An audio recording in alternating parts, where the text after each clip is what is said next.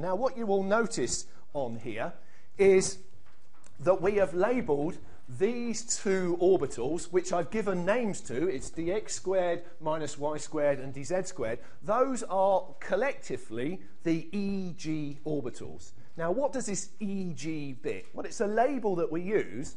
The E, believe it or not, stands for doubly degenerate. So you have two orbitals of the same energy. These orbitals are doubly degenerate, and that, for reasons I don't understand, is given the letter E. We'll see in a minute how silly this is when we get to triply degenerate. Okay, so this is E. What does the G label mean? The G stands for the German word gerade, and essentially what it means here is that we have inversion symmetry. So if you look at an octahedral arrangement of ligands has inversion symmetry. If we take a ligand here and invert it through the centre, you find a ligand in the opposite position. So an octahedral arrangement of ligands has inversion symmetry, and so we can use the label G. So these are known as the EG set, and it's dx squared minus y squared and dz squared. Now, here we have three orbitals, so they're triply degenerate. And if they're triply degenerate, we use the letter T. Now, if you draw an entire molecular orbital scheme, this is not the first set of triply degenerate orbitals, so these are always given the letter T2. The 2 just refers to the fact that this is the second set of triply degenerate orbitals in the whole molecular orbital scheme, and I'm not going to draw that. I'm only interested in the bit in the middle where the d electrons go. Okay, now this still has a G label because these have also got, obviously, inversion symmetry in this system.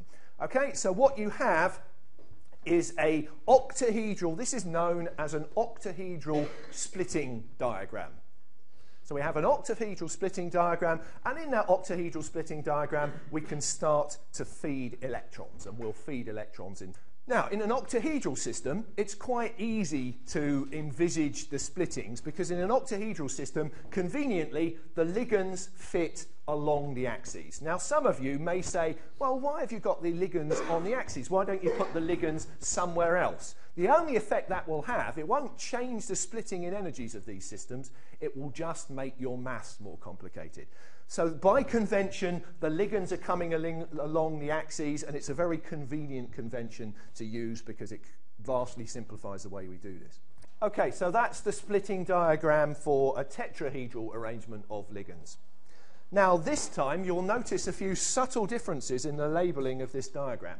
First of all, this separation between the orbitals here, the dx squared minus y squared and the dz squared orbitals, which are now the lowest energy orbitals, and the highest energy orbitals, is not labelled delta O.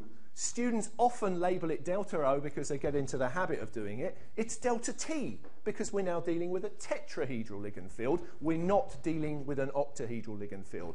You'll also notice that in order to conserve energy, it's now 3/5 down to 2 orbitals and 2/5 up to 3 orbitals. That's required clearly in order to conserve the energy of these systems. The other thing that you will notice is that this is now the T2. So it's still triply degenerate, but these are the T2 orbitals, and these are the E orbitals. In a tetrahedral field, if you have a tetrahedral arrangement of ligands, there's no inversion symmetry. So if you have a tetrahedral arrangement of ligands, there's no inversion symmetry. So another trap that students tend to fall into is to label it always, it's always T2G, it's always EG. Remember what the G stands for. It's referring to the fact that you can have inversion symmetry. That doesn't apply in a tetrahedral environment, and so we don't have it.